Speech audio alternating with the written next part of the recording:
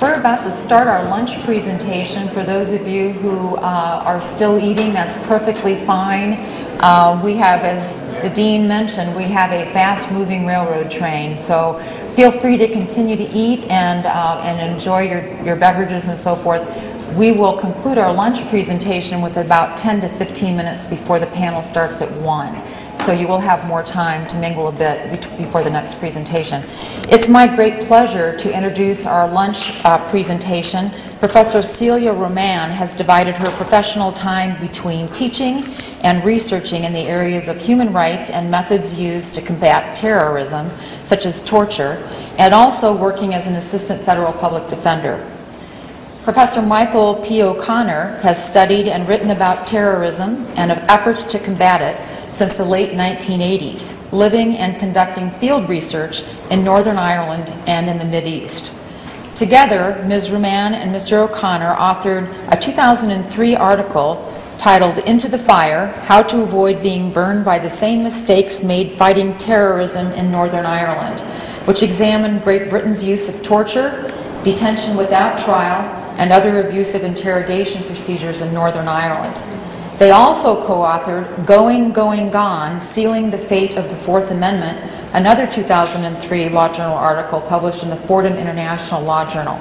That article addressed the dangerous relationship between FISA and the Patriot Act before the Bush administration's surveillance policies became commonly understood. I think you're going to find the lunch presentation very engaging, and they're going to tell you about the Northern Ireland experience with terrorism and what we have learned about that experience. Please welcome Professors Roman and O'Connor.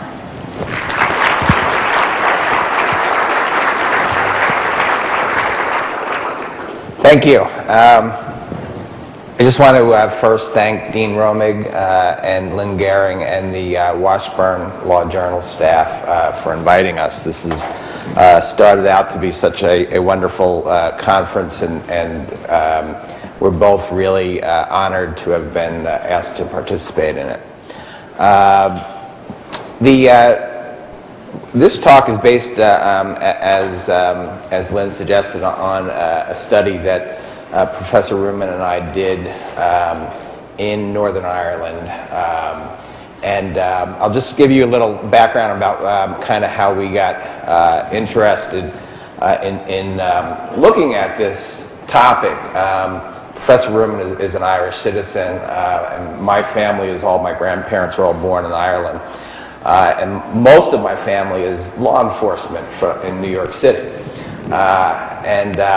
My cousins and uncles, it was always interesting to me growing up to hear them, very much law and order type people, who when the IRA would come up, would begin to talk about the injustice of the use of the law against some of the people who were routinely described, and often correctly so, as terrorists.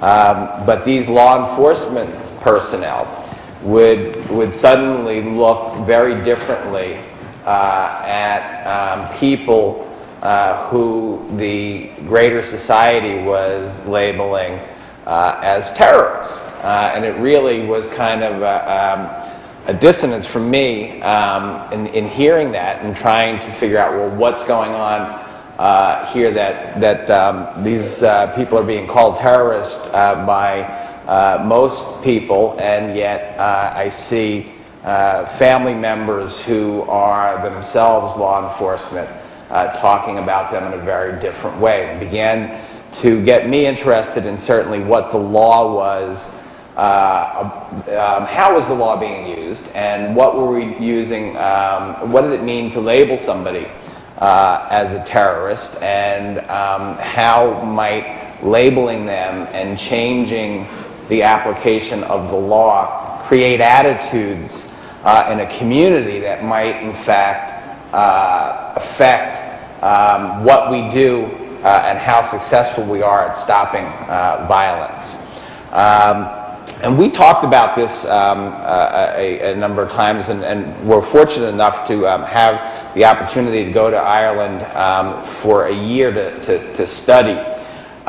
there to teach as well, but to spend some time really getting into the issues concerning how Britain used the law and different tactics in Northern Ireland in order to combat political violence. And Dean Romig's comments this morning, you addressed one of the, in fact, the two questions that we asked in the beginning of our study were the efforts that we were going to make to combat terrorism here, were they necessary and were they effective? And what we wanted to do was look at what was done in Northern Ireland and ask those questions about it, and then try to see if we could draw some conclusions that might be helpful in a context outside of Northern Ireland. And one of the things that I think it was very instructive for me to hear General Petraeus in a BBC interview not too long ago talk about Northern Ireland in a way that said that we can learn a lot of lessons about what was done in Northern Ireland and talking about the conflict in Iraq. And what exactly that there are certain things that we can in fact extrapolate from the Northern Irish experience about what may be appropriate to do in a situation that on its surface might appear very, very different. Well, we went, as I said, we went over to Ireland and did a lot of research there. We looked at one of the great things about studying the conflict in Northern Ireland is that the British keep very good records and have documented much of what's gone on there over the last 35, nearly 40 years.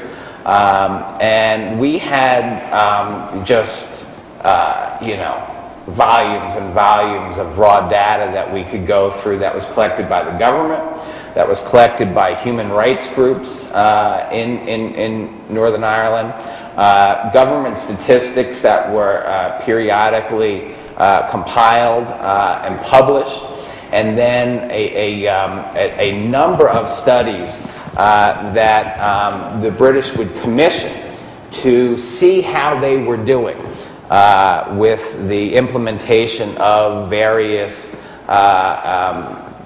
tactics to combat political violence. And in particular, what we were focusing on, a fairly broad range, but like what we have done, the British used extensively detention without trial and harsh interrogation methods, sometimes amounting to torture and sometimes amounting to either, you want to call it the euphemism of enhanced interrogation or cruel and inhumane treatment.